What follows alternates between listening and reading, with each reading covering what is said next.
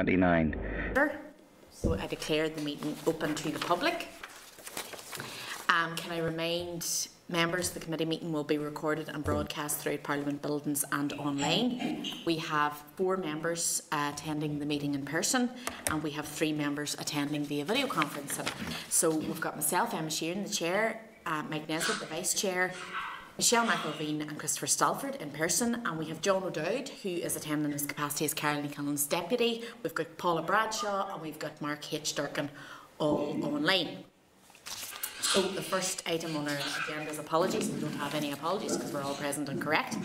The second item on our agenda today is a briefing on the Bill of Rights from the Equality Coalition, and we have got Daniel Holder and Patricia McKeown attending via Starleaf. I don't see Patricia on yet. Technological problems, but maybe Daniel can make a start. Okay, so we've got some technological issues that mean Patricia isn't just with us yet. So we can begin with Daniel. So Daniel is a member of the Equality Commission, who are jointly convened by UNISEN and CAJ, which I think Daniel represents. There are over 90 members across the north, which work across all 9 equality categories covered by Section 75. So we've got a clerk's memo at page 5 of your meeting papers, and then we also have a table papers pack that arrived with us today, which contains a briefing from Daniel and Patricia. So Daniel, welcome to the meeting. Thanks for joining us this afternoon. Thank you very much. If you want to begin your briefing.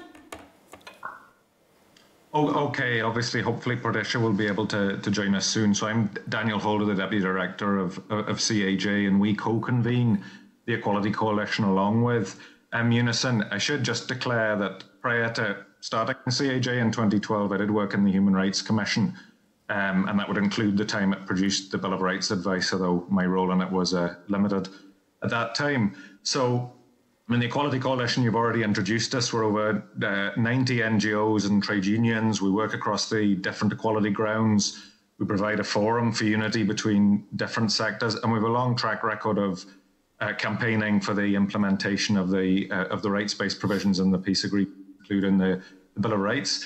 Actually, last year in April 2019, we issued what we called the Manifesto for a Rights-Based Return to Power Sharing in the context of the absence of the Stormont institutions.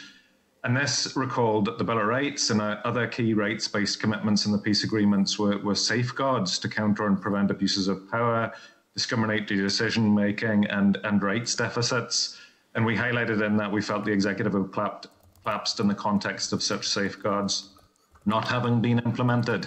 And there was a risk that the institutions would collapse again for similar reasons if that remained the case. So for us, very much, the Bill of Rights has been a safeguard that would underpin the power sharing institutions on a much more sustainable thing. And we feel that the Bill of Rights could have prevented, not RHI, but many of the other issues that destabilised power sharing and contributed to its collapse. And that would include legislation and policy which just would not have been lawful had the Bill of Rights been in place. It also includes issues around the diversion of executive business into sort of repeated attempts to enact rights-based provisions, many of which had come from previous agreements that had then been blocked, that would have actually already been in place had the Bill of Rights been there, and that time would have been saved. We also recalled how the sort of petition of concern was tied very much into the Bill of Rights. I think one of the concerns we've had as a long time, and I know it's been raised by some of your other contributors as well,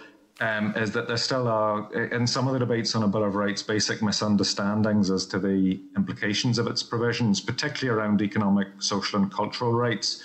Sometimes we feel there's still a bit of an influence of a sort of exceptionalist approach that's more common in, say, English political circles, that insists that economic and social rights can't be enshrined in bills of rights in the way other civil and economic rights can. I mean, we don't agree with that, and I know you've already evidence from others that deals with this issue, but I mean, economic, social and cultural rights are operating in many other jurisdictions without any other problems that are put forward. The rights in question have long been committed to by the UK as a matter of international law, and have been quite well codified in the same way as civil and political rights have often. I think from our perspective as well, a secondary misconception tends to focus on the misconstruing the nature of economic and social rights themselves. And The example I wanted to briefly focus on is the right to housing. So, I mean, contrary to popular myth, this does not require the state to build housing for the entire population or otherwise provide everyone with a house. That's neither practical or necessary. But what it does do, which we think is helpful in our specific circumstances, is firstly, it places positive obligations on states to take reasonable steps to prevent homelessness, to provide equal and non-discriminatory access to housing, to focus on those most in need, for example. But it also places negative obligations on public authorities to prevent undue interference in the right of housing. So what do we mean? We mean things like, look, you can't not build houses in a particular area just because most of the people who are likely to live in them are going to be from the other side of the community. You can't fail to provide housing to meet identified objective housing need of a particular group, whether that's addressing sort of identified inequalities like there are for Catholics and nationalists, or failing to provide provision for groups with specific needs, whether that's travellers, former service personnel, refugees, etc. And funnily enough, it wouldn't be compatible with the right to housing not to provide housing, as it might affect the results of an election, the issues around gerrymandering. It wouldn't be compatible to subject housing provision to permission from representatives of another community, or to provide public housing where it's least rather than it's most needed. You couldn't, for example, just retain peace lines to stop people moving to live on the other side of them. So I suppose the point I'm trying to make is the right to housing, and the way it should be framed, is not something that would usurp a minister's or housing policy in general. It's really a safeguard against rather extreme actions in the housing sphere, which do sadly relate closely to the particular circumstances of Northern Ireland. So what we've done in our written evidence, and I must apologise for the tardiness of it, we only, because of other priorities and everything being so busy at the moment, we only completed it and were able to provide it this morning. But it does focus on the example of how the Bill of Rights, if it would have been in place, would have precluded a number of the problems that have impacted on the sustainability of the institutions in recent years. That includes obviously issues like Brexit that hadn't happened when the Human Rights Commission last issued its face, and we've always noted that a hard Brexit as such couldn't have actually happened in the North if it was for a Bill of Rights being in place. And I suppose a second significant change in the 20 years since the Belfast or Good Friday Agreement has been the demographic change, where we're no longer in a simple majority-minority dynamic. That type of framing no longer holds, and we've always pointed to how the equality of treatment, parity of esteem provisions will protect both main communities as well as the rights of others. So I leave it at that. There will be other things Patricia had wanted to add there, but overall, we do see the Bill of Rights as an essential safeguard to the functioning of power and the institutions, as well as a baseline for resolving a lot of issues that have clearly become quite intractable, but were meant to be, as the institutions were supposed to operate in that way from the outset. Thank you, Daniel. I think Patricia has now joined us. We've got a blank screen.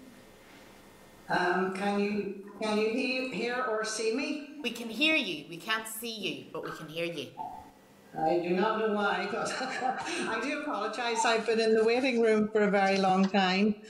So apologies, Chair and Committee, but also apologies to Daniel for having to start without me there.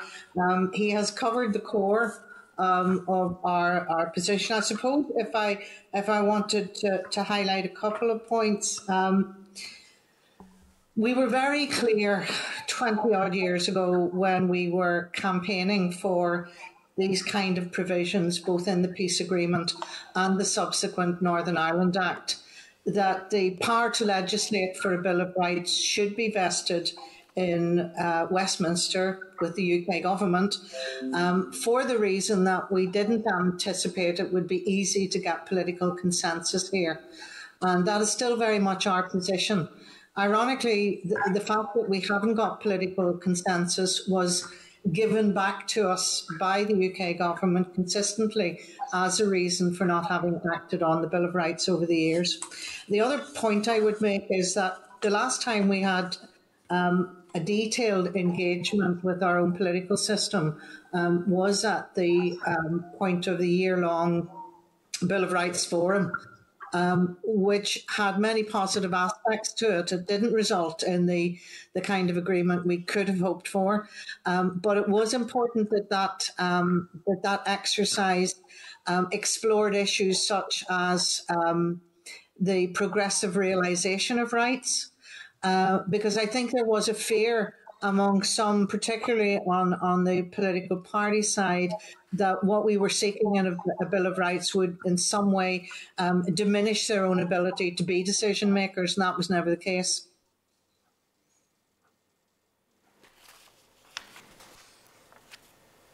Is that you, Patricia? Or have we... I think Daniel has covered the essence of the rest of it. No, that's 100%. Thank you very much, and no need to apologise. Technology is a battle that does not discriminate. It can affect us all. So I have been there. Thank you very much, and apologies. I'm not sure what happened there. It may well have been something on our side that kept you in the waiting room. But thank you both for your time this afternoon and for the presentation, both in verbal form and for what you provided. I want to ask a question or two. You've referred in the document about the changes since 2008, not least in the context of Brexit. And then you've made references to the recommendation of the incorporation of the provision in the Bill of Rights to ensure the right of the people here to hold British or Irish citizenship, and the fact that had this provision been in place, it would have most notably precluded the imposition of a hard Brexit in the North. And then you go on to talk about the fact that as things stand, British citizens here face detrimental and differential treatment compared to Irish citizens. I'm wondering if you could expand on this and what you see the risks coming into this phase, obviously, where we're leaving the EU.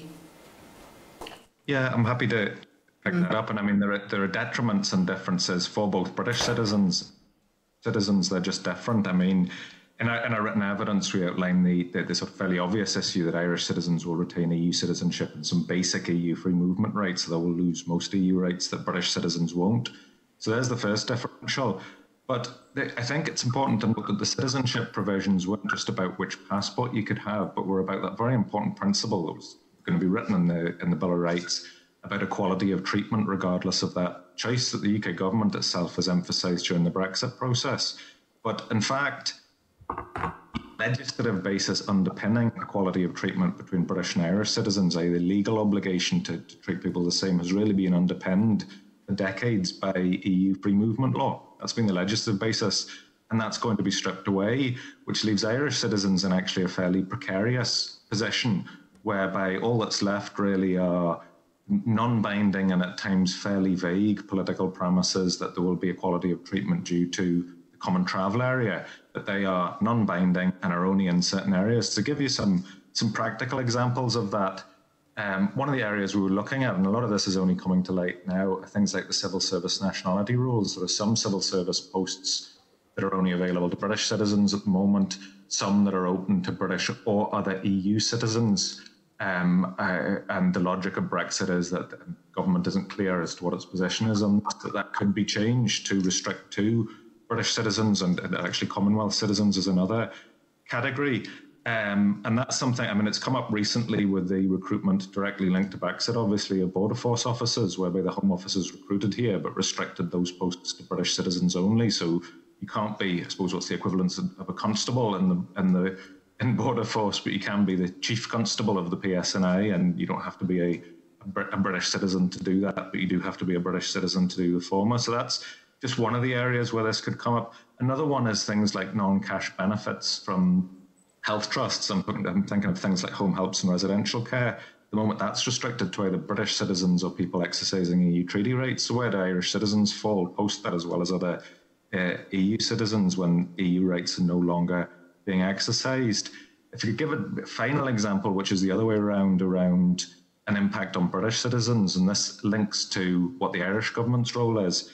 At the moment, we have a position whereby, as a matter of policy, the UK government has said there won't be any passport controls whatsoever on the land border. It's failed to give that guarantee about the sea border. It says there won't be any regular passport controls, and our concern obviously is, well, that means irregular controls, and that tends to mean checks that are conducted on the basis of racial discrimination, which is quite alarming. Essentially, a border on the Irish Sea, but it's a border on the Irish Sea that affects Black people and other ethnic minorities. In terms of the Irish government, their legislation at the moment is inherently discriminatory. It exempts Irish citizens and other people exercising EU trading rights from having to carry passports to cross the land border.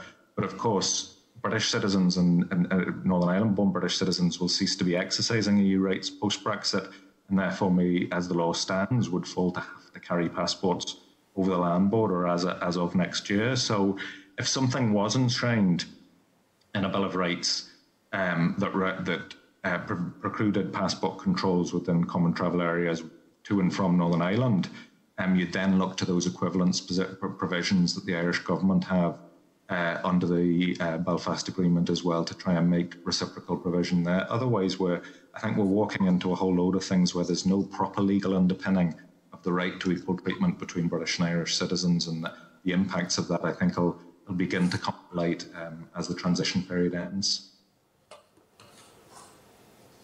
Thanks, Daniel. And that's a really broad overview. I suppose in terms of Brexit, there's all sorts of conversations happening at the minute about the risks. In terms of the Internal Market Bill, I know that the Equality Commission and the Human Rights Commission had issued a joint statement along with the 26 County Human Rights Commission last week or the week before about their fears of some of the amendments to the Internal Market Bill that is going through the House of Lords at the minute. Do you guys have fears specific to the Internal Market Bill and the risks that it might pose to the rights of the people in the North post-Brexit? I mean, yes, I can. Would be the same as the Human Rights and Equality Commissions. Essentially, this is a breach of the Good Friday Agreement in that it diminishes the incorporation of the European Convention of Human Rights into Northern Ireland law, which is a core provision of the agreement, insofar that that bill would allow that it would disapply that in relation to the issues that are covered in relation to state aid, in relation to goods, etc. And I mean, that was the case before the bill was amended. It's even more expressly the case now when that specific provision has been pushed in. And you have to recall that is aligned to the UK government having agreed in the withdrawal agreement in the protocol that there would be a guarantee of no diminution in certain Good Friday Agreement rights, which would incorporate the provisions of the HCHR. And there's currently there's this bill, there's others that are already diminishing commitment within the agreements, but this bill is particularly worrying because it would set aside the only ability to enforce that through the powers that it was giving to the Equality and Human Rights Commission. So yes, I think it highlights as well, and Patricia may have more to say on this, but other areas whereby the only legal underpinning in the absence of a Bill of Rights was through EU law. I'm thinking of areas of workers' rights and equality rights, and the risks that they could now be repealed or amended as there'll no longer be requirements of EU law post-Brexit. I would add that, I mean, over the years, those who, if you like, opposed an inclusive enforceable Bill of Rights for Northern Ireland argued that it wasn't necessary because the ECHR and the Human Rights Act 1998 were both in place. Now, quite clearly, as Daniel is saying, the current bill diminishes the ECHR, but we're also dealing with the fact that the current UK government is on record several times on its stated position that it wishes to dismantle the Human Rights Act 1998. And of course, it was that act that gave effect to the commitments in the Good Friday Agreement and the Northern Ireland Act. So it's a very disturbing time. No, I don't disagree with a lot of what you've said there. Thank you very much. I'll pass to the Vice Chair, Mike. Chair, thank you very much. Daniel, Patricia, hiya. Hello. I think you're arguing that a Bill of Rights could have a very significant impact, and a significantly positive impact, on the way the coalition government here at Stormont would operate. In fact, in paragraph 4 of your paper, you say it's notable the Bill of Rights could have prevented many of the issues that destabilised power sharing and contributed to its collapse. Could you expand on that for me, please? I can start on that, Patricia, if you want. There actually is a number of examples that are given within the written evidence itself. Some of them relate to the issues, obviously, that have been very destabilising over Brexit that we've just had a good rattle at. So I'll maybe pick some of the other examples. Second example we've placed in there relates to the issue of minority rights, provision from the Irish language and things like that. I mean, that created huge controversy and huge destabilisation within the institutions. The LIFA decision is perhaps one that's most associated with the collapse of the institutions. But there were a number of departments that did things like adopted single language policies, i.e. English-only policies that would have been unlawful had the Bill of Rights been in place. And the whole climate around the lack of respect for the rights holders in the Irish language-speaking community was one of the major issues that not only destabilised power sharing, but made it very difficult to get power sharing re-established. So we include an example of that in the paper. Another area would be issues around housing that I've already had alluded to in the opening remarks, but there were examples, for example, that would fall into this category of fairly extreme actions by public authorities. We have a number of examples whereby requests for housing were refused until essentially the political representatives of the other side agreed, which is in essence a sectarian veto over housing that created considerable tensions too. We had one particular Department of Social Development programme that had among its criteria for regeneration schemes not indicators of housing need as such, but things like significant levels of empty properties, areas that have experienced a decline in housing need, and even places that were in proximity to places where there was actually housing need being a criteria.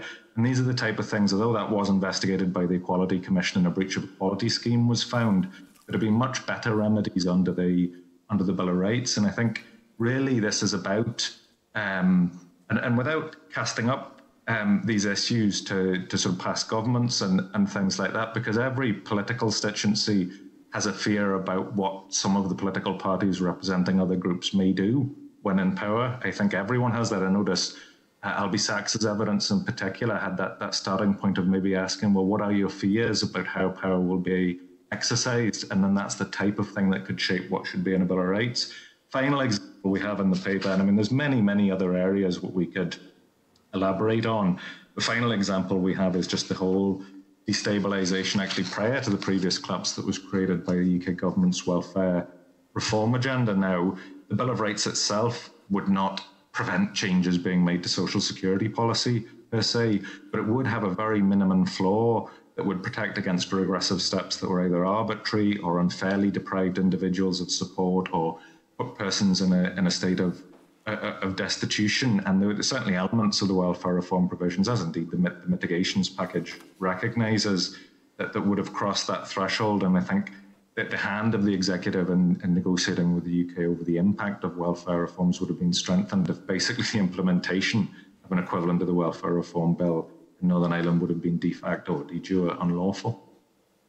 I think also to that, I would add, we have to go back 20 odd years to our hopes and aspirations at the time of the peace agreement and the commitments within it, and that very interlinked relationship between equality and human rights.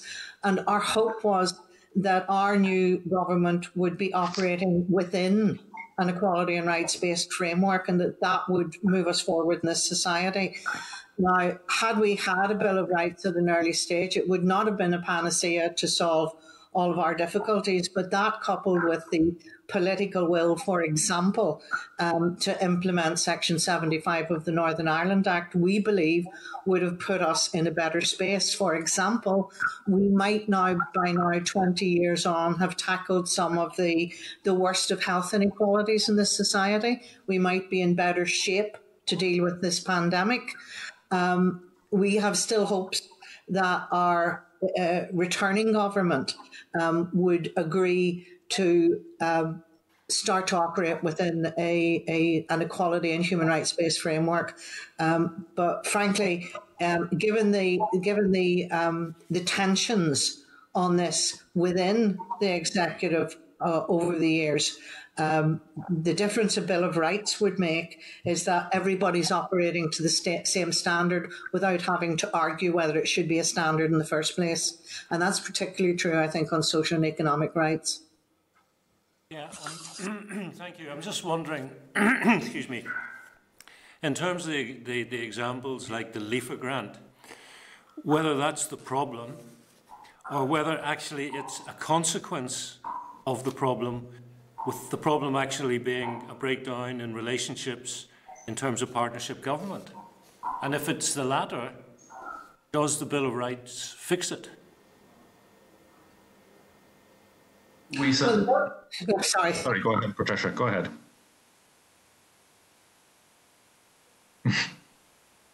Go ahead, Patricia. It must be the technology, because Patricia I will proceed with it. Clearly, the Bill of Rights isn't going to resolve all governance issues, but a lot of the issues that have become intractable. And just to give other examples, I mean, even things like the incomplete nature of our equality legislation, which has been fiercely argued over. There's gaps and provisions on sexual orientation, age, goods, facilities, services, delivering things about conflict-related convictions and things like that. All of those issues would have already been dealt with by the Bill of Rights. Now, it wouldn't have dealt with everything, but a lot of the breakdown of relationships over things like Irish language rights and things like that, they would have been issues that would have already been addressed. I mean, to give a comparator, can you imagine how difficult it would have been for the Assembly on the Devolution of Justice to have taken forward patent and police reform at that point, rather than having it as a matter that was already settled as a set of reforms that were part of a package as part of the peace settlement? Now, that was what the Bill of Rights was supposed to be.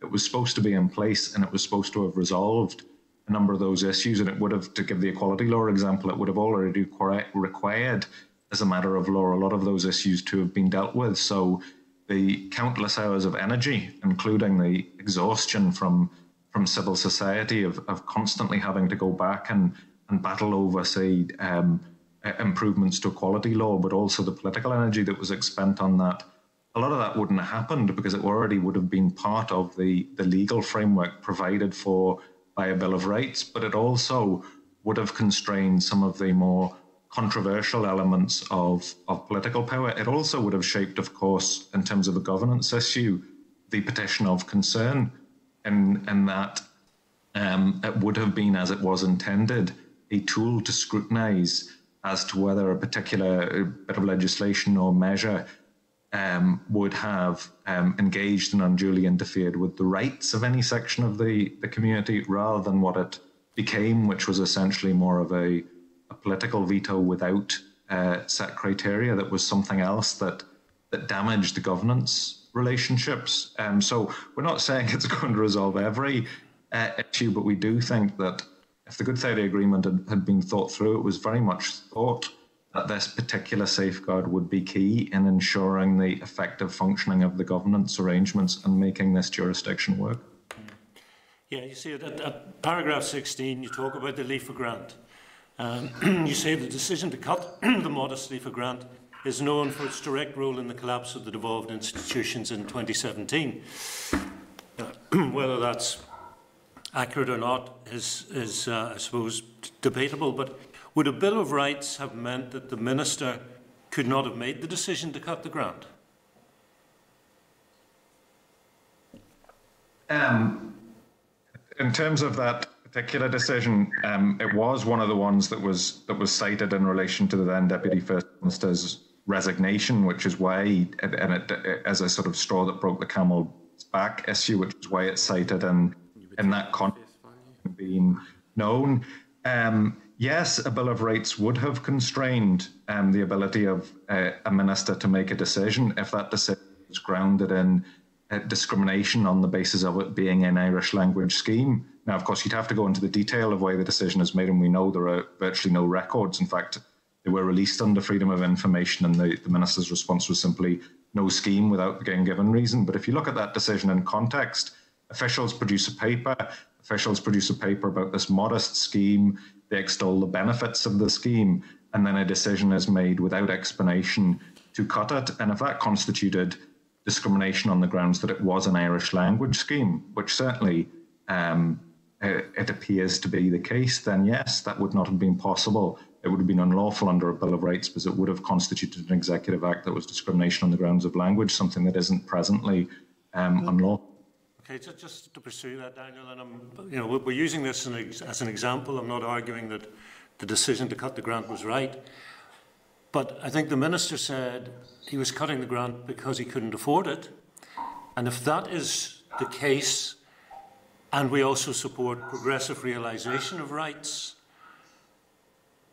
does that not take away from political power? Because what you're suggesting is that inevitably you would end up in the courts with a judicial review of that decision. If the decision was genuinely taken because it was unaffordable and it was in the context of efficiency savings, as had been claimed in the time, then it could have been a lawful decision. I mean, I know, trying not too much to get into the nitty-gritty of this, but we know from freedom of information that not a single piece of paper existed that suggested that the decision was taken or that the department was considering efficiency savings when it took that decision, and the onus would be very much to prove as to whether it was a decision taken on those grounds or not. Now, after the decision had been taken, it was reviewed in the mouth of judicial review proceedings that were taken on other grounds. Now, whether they'd have been successful or not, we don't know, but it's a reminder that decisions are already constrained by the type of standards and propriety that ministers are to abide by. Bill of Rights provides a much sort of clearer framework as to what's acceptable and what isn't acceptable, and we would hope that within that framework, ministers and other decision makers would regulate their behaviour, their conduct and their decisions to ensure it was compatible with the human rights standards within a Bill of Rights. But a minister would not be able to take a decision that was discriminatory on the basis of language. A minister could take a decision, of course, for very good other reasons to cut a particular grant. Right, so those controversial decisions can still be taken, but there's an onus on the Minister and his department to be able to give an evidence base that proves that they took those decisions on solid ground. Yes. Yeah, okay. Yes. Okay, one last point, just for clarification. Are you, as a coalition, suggesting that we combine the Human Rights Commission and the Equality Commission? No. No. Okay, thank you. We never have. We never have. Okay, thank you. All right, Meg. Neither of you have questions? No. We'll go to the members that are on Starleaf. I'll take them in alphabetical order. So I see Paula. Do you have any questions, Paula?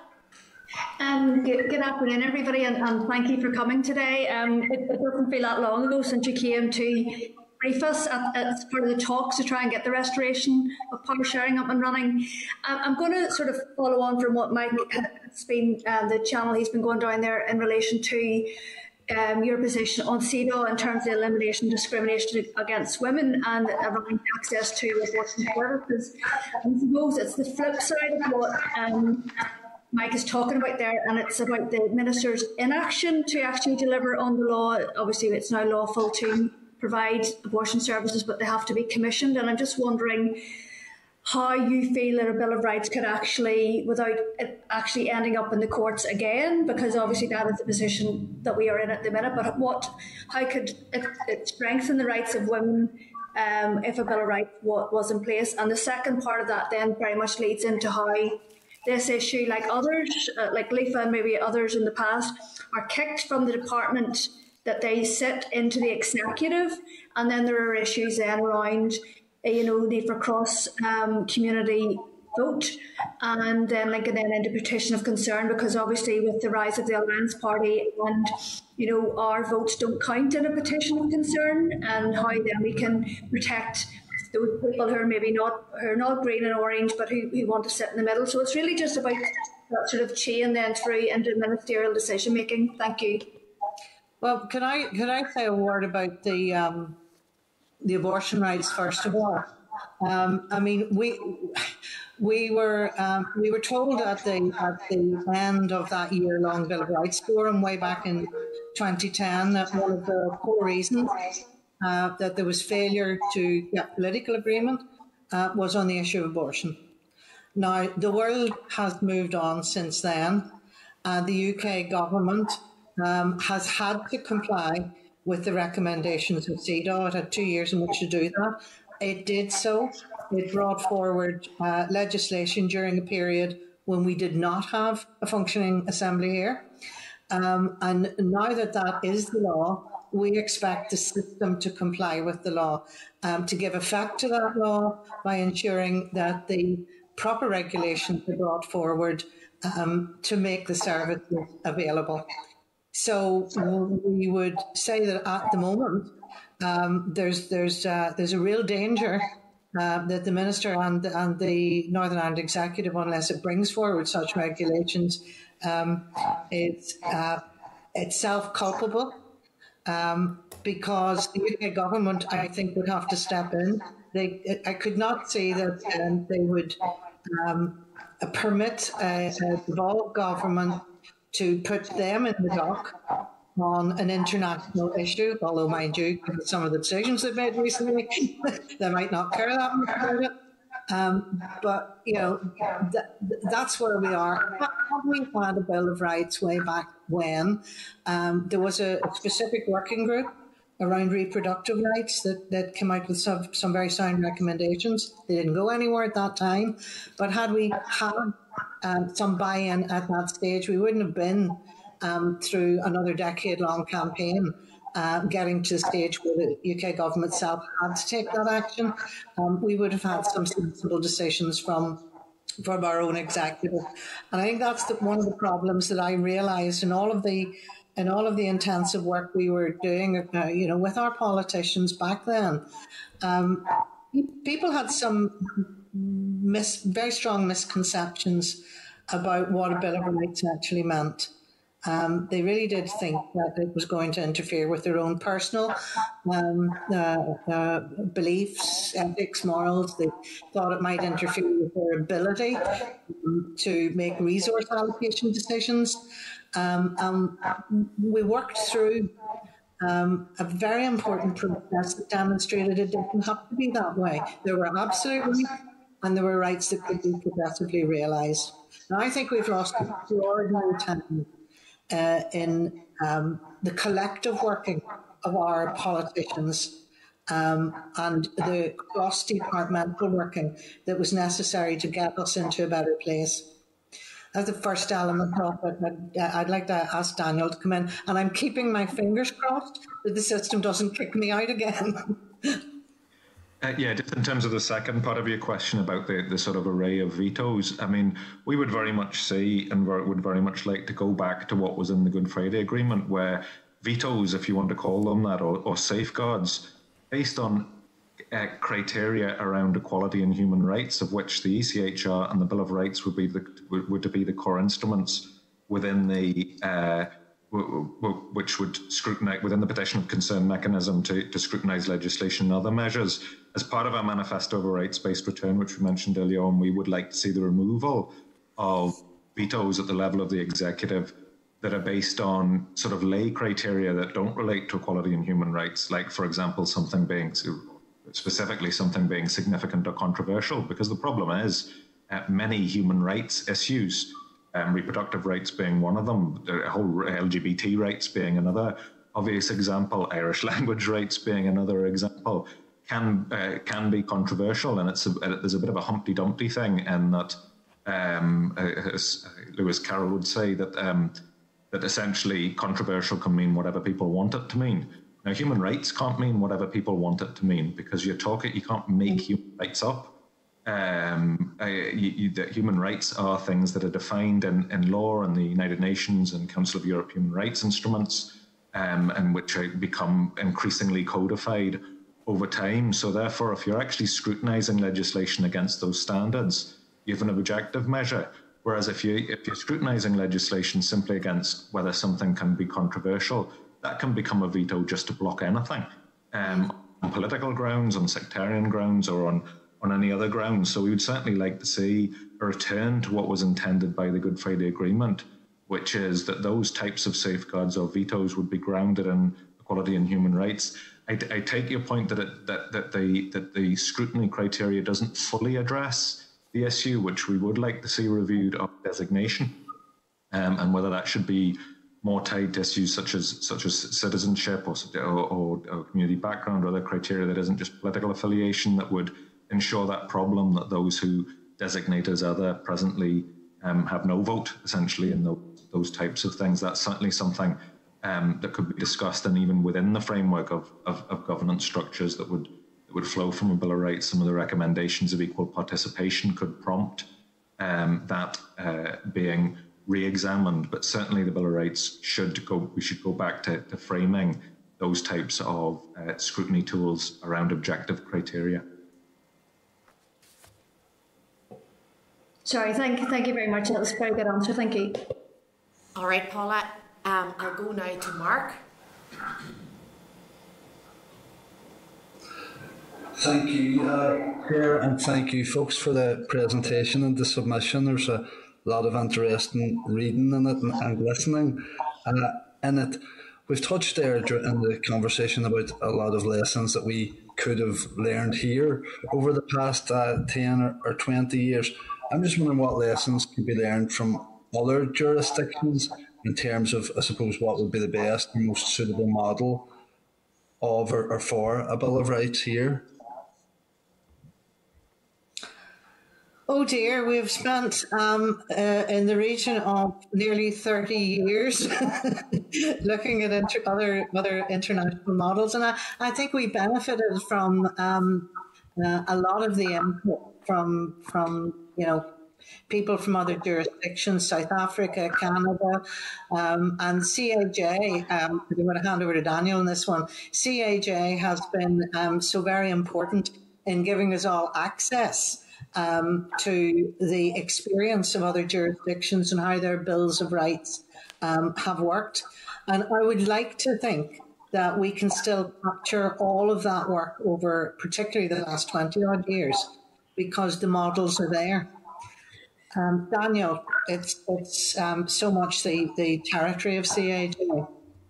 Yeah, I mean, there's a lot of international comparisons here. To add to some of the ones that the committee have already had evidence on, I do think it's well worth looking at some of the more recent constitutional developments over the last couple of decades that have taken place in South America, for example, within America, whereby rights, and particularly economic, social and cultural rights, and even some concepts, we take Bolivia is topical because there's just been an election there, but looking at constitution on recognition of, I suppose they called it plurinational. It was more around the coexistence of different ethnic groups with different cultural, linguistic traditions, etc., and how they could be modelled. So I think there is further sort of developments internationally that could be drawn on, as well as the codification of economic and social rights. But and it's not an international example, but we should also be cognizant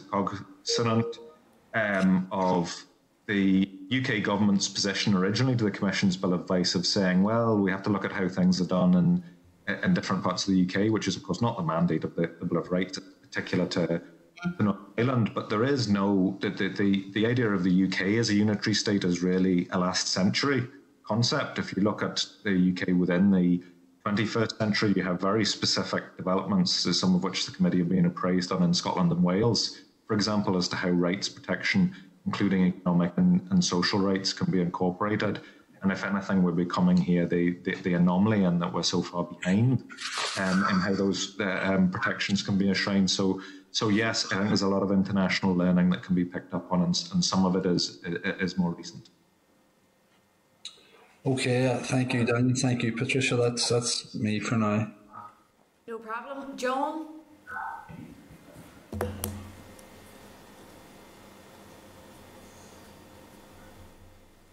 You're muted. Okay. Thank you, Daniel and Patricia, for your commentary thus far. I don't know if you had an opportunity to hear last week's committee hearing. I know it's riveting viewing for many in the general public. But we had Dermot Nesbitt in, and Dermot gave a presentation. And basically, what Dermot, without putting words in his mouth, is that the Human Rights Commission had mission creep in terms of its draft bill that it published, that it actually misinterpreted paragraph 4 of the Good Friday Agreement and went beyond that to incorporate rights that were never intended to in that bill. What's your views of that? Well, okay, you go first. Yeah. First of all, no, didn't have a chance to listen to the evidence, although I did read Dermot's written submission. Dermot's someone who engages a lot with the Equality Coalition. He'd be at a lot of events, quite familiar with the take he'd have on this and indeed on the Framework Convention. We do take a very different view. That starting point for the particular circumstances issue is what's written in the international treaty and the Good Friday Agreement, and also the purpose of what you want to achieve with a Bill of Rights, which, as we've said a number of times, its core purpose is really as a safeguard to prevent rights being abused in a way that fuels conflict and division. Things like the right of housing being an example. So you have to include those. We don't see the Bill of Rights, that the mandate for a Bill of Rights is just being restricted to a number of sort of consociational identity rights. We think that's too narrow in terms of preventing some of the problems that have bedeviled this jurisdiction in terms of the exercise of powers from the onset. And as Daniel said, I mean, I give Dermot credit for consistently engaging with us over time, and that has not been a bad thing. But I think that even Dermot today would accept that some of the arguments he would have made in the past about there not being the necessity for a broad-based Bill of Rights here lay in the fact that we had the ECHR and we had the Human Rights Act, and of course both are now very seriously in jeopardy. And I imagine he's concerned about that too.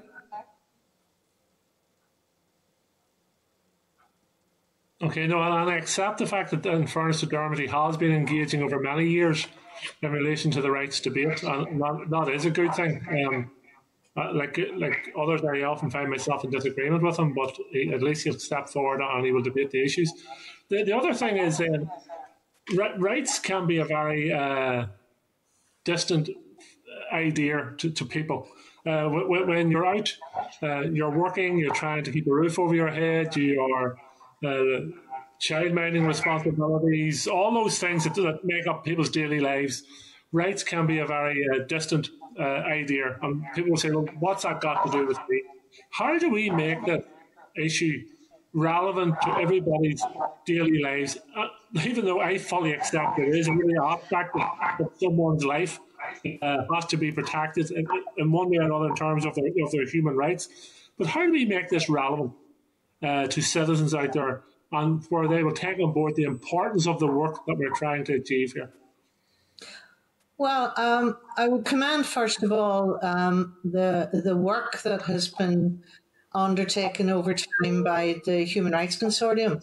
I mean, the CAJ found that the Bill of Rights was such a central issue that it promoted the creation of the consortium. And what the consortium did for a considerable time was direct work on the ground, particularly with the most disadvantaged communities. To the extent that when there was a commission on a UK Bill of Rights visiting Belfast, it was able to hear evidence from representatives of very disadvantaged loyalist, nationalist and Republican communities who all argued the necessity for a Bill of Rights and who put particular emphasis on social and economic rights.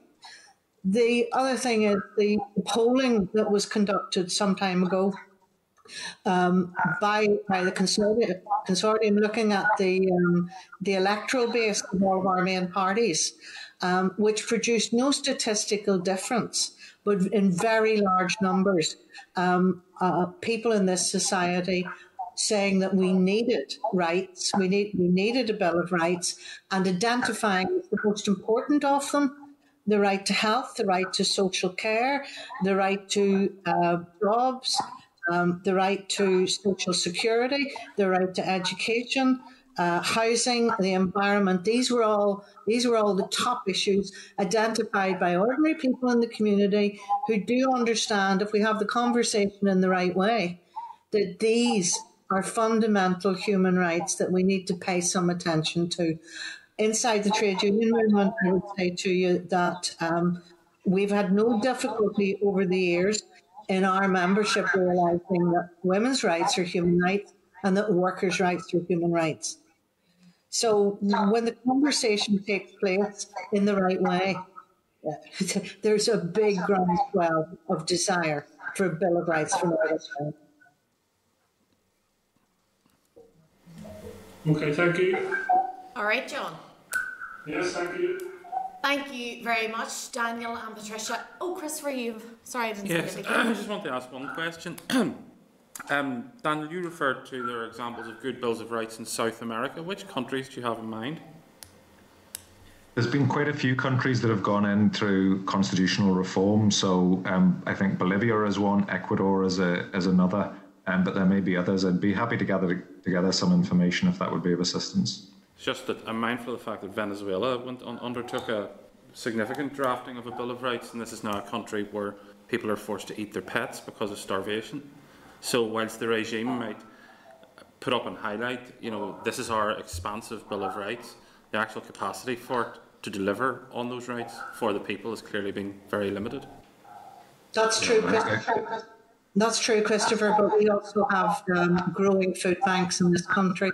If ever there was pointing to a need for a Bill of Rights to be able to address, in conjunction with our commitments on equality, the real challenges in this society. It is shocking that all these years after the peace agreement, this is now a more unequal and a poorer society for many people. All right, Christopher. Thank you both for your presentation and for joining us this afternoon, and we'll let you go now. Thank you. All right. So, members, the next item on our agenda is the Chair's business, item number 3, and we don't have anything. We then have item number 4, draft minutes. So the draft minutes for the last meeting on the 15th of October are page 17 of the pack. Everyone's content? Content. Yeah, so we can note them. Matters arising, number 5, we don't have any matters arising. Number 6, correspondence, and the correspondence memos on page 23 of your pack. We just have a letter from the clerk of the Joint Committee on the Good Friday Agreement in the 26 counties.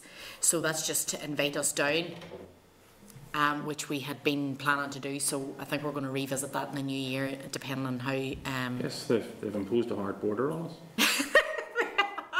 On every county, on every county, Christopher. Not just on the 6 up here. So we can't get down there for a wee while yet. So then, number 7, forward work programme, if members are content to note that. And does anyone have any other business? Nope. No, so then we can note the date, time, place of our next meeting, Thursday the 5th of November. Next week is recess at 2 p.m. in this room, when we'll hear from Professor Christopher McCrudden and the Human Rights Consortium. Thank you. All right. Thanks. Bye. This is the Northern Ireland Assembly Committee Room 29. This is the Northern Ireland Assembly Committee Room 29.